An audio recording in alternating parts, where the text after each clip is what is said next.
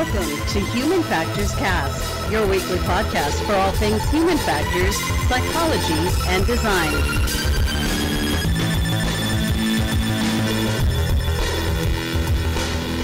Hello, everybody. Welcome back to our coverage of HFES 2018. My name is Nick Rome. I'm joined by Blake Arnsdorf, and today we have Susan Hallbeck here. Susan, thank you for joining us today. Thanks, Nick. Thanks, Blake. It's good to be here. I'm glad you're here with us. Thanks. So, Susan, you have just assumed the role of president-elect within HFES, the organization. And today, I kind of just want to let our listeners in on some of the intricacies of the organization. But first, I want to get into who are you and sort of what's your job experience and where did you come from and how did you get to where you are now? Let's start with that. That's a long, loaded question. But That's a long question. Tell us everything about yourself. Alrighty. So I didn't even think about engineering in high school until near the end of high school when my career counselor said, you know, to some of the guys in my class, engineering's a really great field. You know, you're smart, go do that. And then he said to me, you know, nursing is a great field. And I went, my dad's an engineer. How come I can't be an engineer? And I went home and my dad said, yeah, you should be an engineer. Let's pick your school. And so then I figured out I wanted to be in engineering, but I didn't know what kind. I'd never heard of industrial engineering. I certainly had not heard of human factors engineering. And so I started out as a mechanical engineer. And what they said in my sophomore year was, you'll draw turbines in your own office and you won't have to interact with any humans. And I went, wait, I didn't sign on for that. What do I do now? So then I found industrial engineering, and I was really happy because it was a great field that was very broad. And I was like, now what in that do I want to do? Human factors just jumped out at me as the thing that made my heart sing. Dealing with humans, fixing problems, and making everything better. That was what I wanted to do. So then I was graduating with my undergraduate, and I thought I could get a job. And they said, wait, you need a master's. What?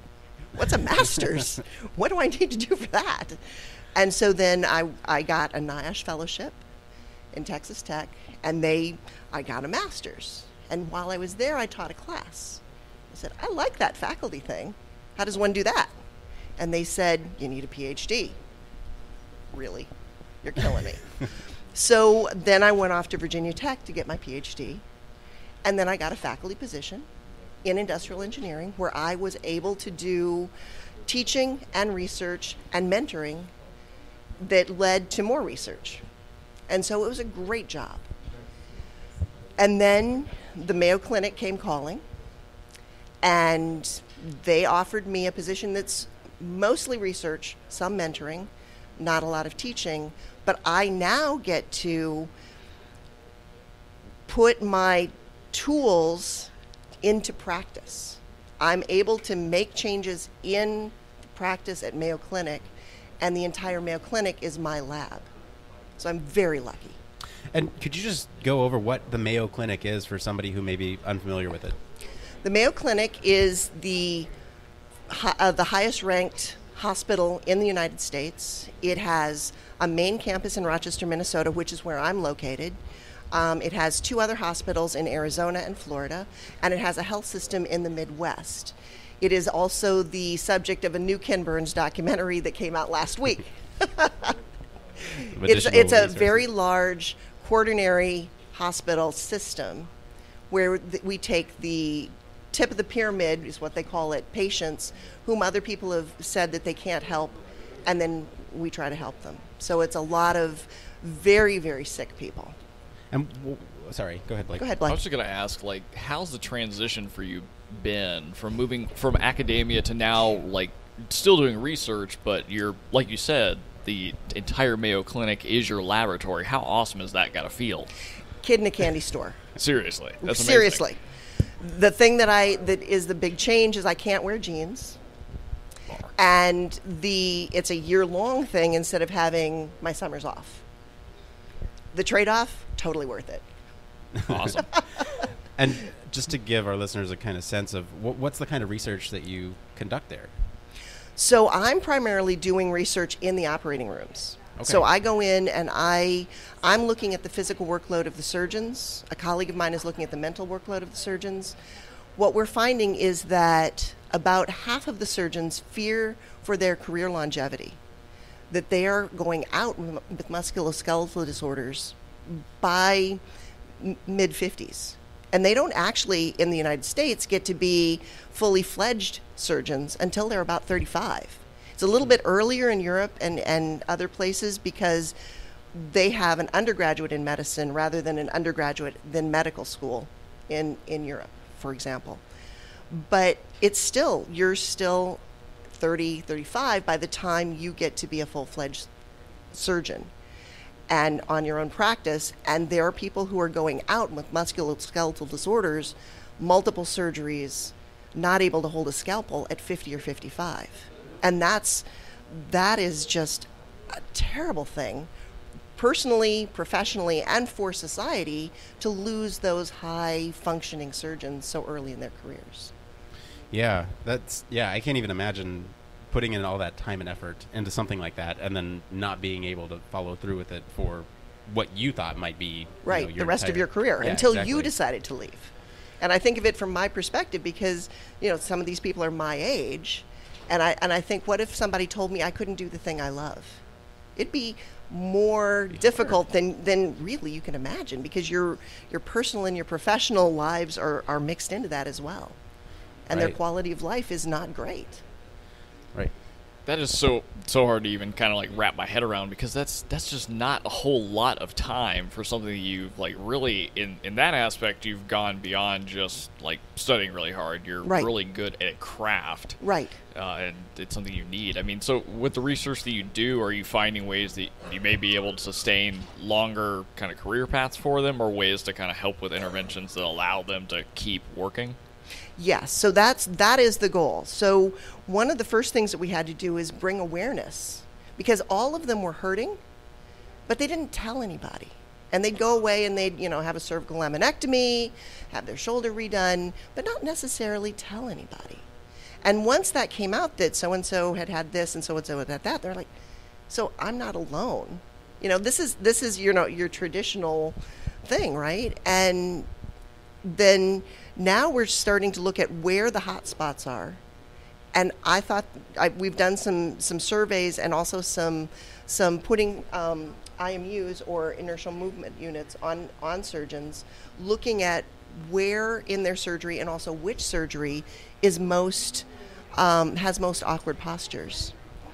And I can categorically say surgery's a pain in the neck, because most of them are having neck problems. And so trying to figure out some intervention for that is our first goal. But there's a lot of impediments to that. One of the places that we have a lot of that is in plastic surgery for microsurgery. They're stuck to a microscope that goes over the bed, and so two people are looking into it. It doesn't have a lot of adjustability. So if there's a tall person like you, Blake, standing next to a short person like me, you're the surgeon, you will adjust it for you, and I'm going to get up on a step stool, and I may be up on my toes for an 8-10 hour surgery. Wow, that's really intense. That is intense. So I want to transition our topic into sort of how you got involved with the organization. I know it's kind of a shift, but no, it isn't. I want to see how you kind of got involved with the organization, and then maybe we can talk about sort of demystifying the way that the organization is organized, and talk about the various roles and technical groups, and path to leadership. So I think of human factors as kind of my professional home and my family. And so in that, the technical groups are like neighborhoods. And so when I started out, I was a pretty traditional biomechanist. And so I went into the Industrial Ergonomics Technical Group, which is now called the Occupational Ergonomics Technical Group. And I was sitting there, and they were asking for volunteers, and I asked what the newsletter editor did, and then I was the newsletter editor. And from that, then I became the program chair, and then the technical group chair. And when my job changed slightly, I went over to the product technical group, and I was the program chair there and the technical group chair, and I judged awards there. And then as that sort of grew, I got on some other committees, and then I ended up on the executive committee because I wanted to impact the whole society, not just my neighborhood. I wanted to do my city. And so I wanted to look at what that did. And I then was on the executive committee and was able to formulate policy for the entire society. And then I ran for president, which is a job where you're president-elect for the first year, president for the second, and past president for the third year of the 3-year term. Yeah, so I want to kind of back up and just kind of say, is involvement enough? And then what, if not, then what else do you have to do to kind of continue the progression within the organization? That's a great question. For involvement, it was allowing me to then know, because I didn't know you, Nick, before today, and I didn't know Blake either, and I didn't feel like if I wanted to make a podcast that I could call you and say, hi, I don't know you, can I make a podcast? Platform's yours now. You're in it now. But now I know you and I feel more comfortable. So knowing the person face to face and having that even short interaction allows me to feel much more comfortable in my neighborhood. We all came up out of our houses and we had neighbor night out. And so that's one reason to come to the conference and then interact, because it's really networking. And so a lot of people have gotten jobs from that, gotten other interactions, put together proposals, written papers together. It's a great place for you to share and to get to know other people. That's great. That's great. I want to get into sort of the organization, right? Okay. So can you kind of go over sort of how, at a higher level, what HFES looks like? Okay. So the executive committee is made up of 6 representatives at large, and they each have 3-year terms. So 2 of them are for each year, and they rotate on each year. And then there's 3 secretary treasurers, elect, current, and past. Okay. 3 presidents, elect, current, and past. And that group makes the policy for all of the other committees and technical groups. And so there's the technical program committee, and there's a lot of other committees, but they're all arranged within domains. And there's an outreach domain, I'm going to forget one without an org chart. There's the internal affairs domain. There is the education domain, and there's a 4th one. There's a 4th one. We'll put an org chart in our show notes so that way people can find out. And what's really nice is that gives some junior leadership skills to the domain chairs. And within the domains, there are different committees that one can be on. So there's, for example, I'm also the chair of the A.C. Williams Junior System Product Design Award. And that's something that I've done for a while. I was on the committee for a while and just recently chaired it. And I will now be rolling off looking for somebody else to do that as a leadership opportunity, because then you judge other people's work and make a recommendation to the awards chair, who then at the annual meeting gets up and reads off all the awardees. Yeah.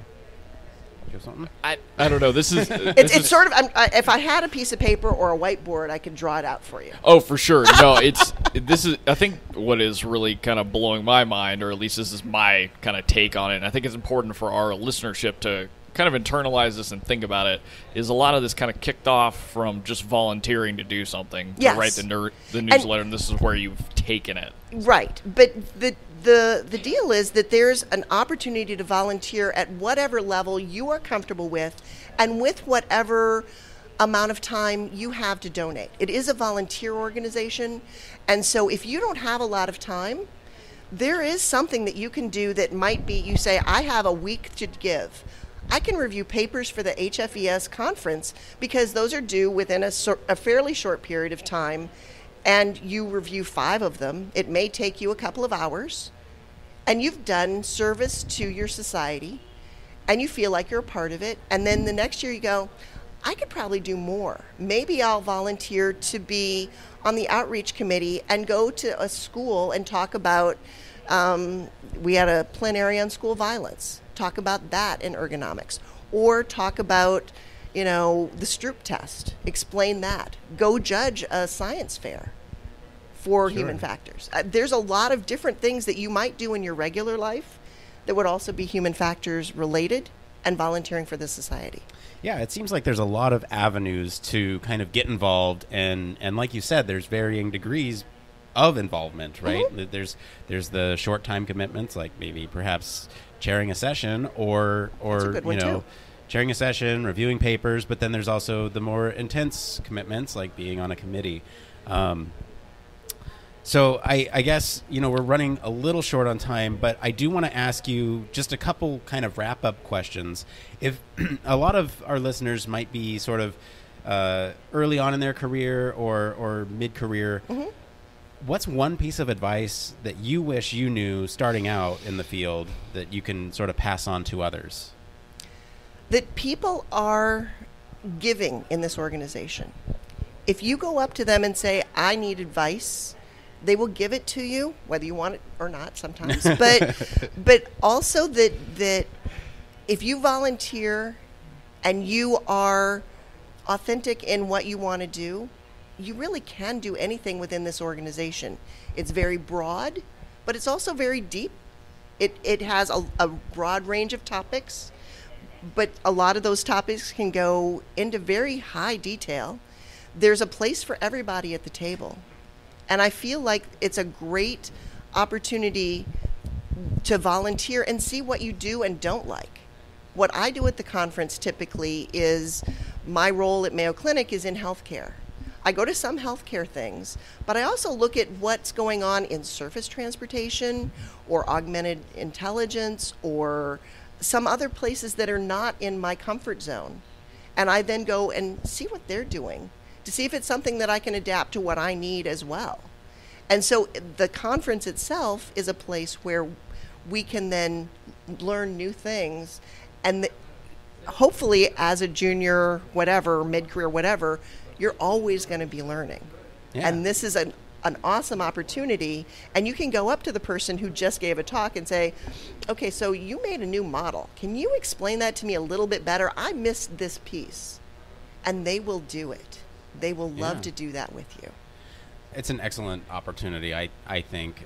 So, Susan, where can our listeners go if they want to find out more about HFES or see that org chart or follow you and your research? So the main HFES site is hfes.org. And within that, that's going to be changing a little bit. We're going to an association management company. And we will now, once you log in as a member, have a dashboard. It will start sometime later this year, early next year, where you can put in the things that you're interested in, and that will be on your personalized homepage. Excellent. And so that will allow you to get things that you want. That also is the place where the org chart is. And my personal homepage is at the Mayo Clinic, and it is being put together right now, and it will be up shortly. And it will be on the screen, hopefully, when you see this podcast. We'll definitely put a link to that once it's up. We'll put a link to that in our show notes. And until then, you can go to Mayo Clinic and just put in mayoclinic.org and one word, and put in my last name, Hallbeck, Hallbeck. I'm the only one there, and it should pull up my lab page. Oh, there you and go. see what we're doing. Awesome. Well, Susan, thank you so much for being on the show. We really appreciate your time and commitment to the organization. So one fun thing that we like to do at the end of every show is say, it depends, because as you know... Oh, that's my favorite answer. Right? There you go. Exactly. I actually use that in class. I'd freak out people and say, the answer in this class is it depends, but you need to tell me what it depends upon. Exactly. So that's what we like to end on. So I'll just count us down and we'll end with it depends. Ready? All right. 3, 2, 1. It depends.